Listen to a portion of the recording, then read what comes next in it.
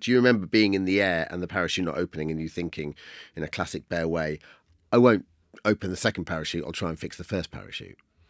Yeah, I do. I think for a long time I would have a lot of night terrors about it. I bet. For me, it was always about falling, always out of control, always what could I do differently, you know. Do you remember because most people, when something that traumatic happens to their body, you hear that they wake up in hospital and they can't remember anything about the day. Do you remember the day? Yeah, I do. I remember that sense of panic, trying to sort this canopy above my head out, and then everything happening very fast, and the impact, and then just that sense of everything going black, and then knowing it was bad but not knowing what. And then I remember being in eventually I had sort of a journey in the back of a truck to eventually get to a hospital, and we were in the middle of, you know, in Africa at the time, and eventually in this little kind of pretty unsophisticated hospital. And I remember being in this rickety wheelchair, and they just put me in this thing, and this doctor came along and just stuck a big needle in the middle of my back and numbed everything. And now I've been in so much pain. I was kind of, you know, a lot of pain, and then suddenly the pain went, and I just remember going, oh, brilliant, fixed, thanks so much, and trying to get up, and it's like as if we're done. Yeah. He was going, you're not going anywhere, sunshine. Yeah.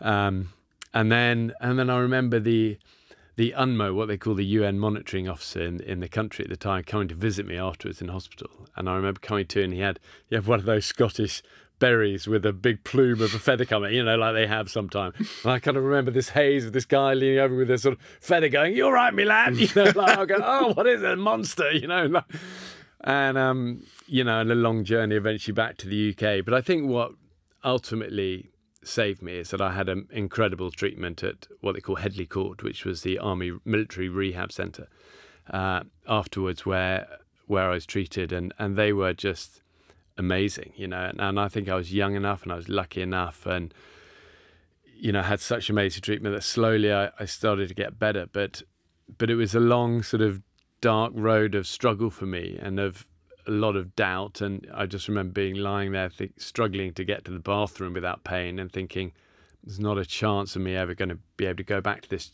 job and to my squadron that I loved, and just thinking, what am I going to do? You know, yeah. So I was 22 then. Right, so you've got your whole life ahead of you, but the thing that you love the most is kind of taken away from you. Yeah. So was it just incremental that you started getting better and better, or was there a moment where you thought, hang on, I'm going to be okay here? I think it's inch by inch. It's a step back and a step forward and 3 back and 4, and right. You know, and a stumbling journey. And what I did know is that I wanted to climb again. That's what I was going to get. Is that where the focus was? I was going to get strong enough to climb. And Everest had been a huge dream of mine since I was a kid, climbing with my dad. Yeah. I always had that picture on the wall, and it was an aspiration. It was like, one day I'll stand up there. And it was a kid's dream.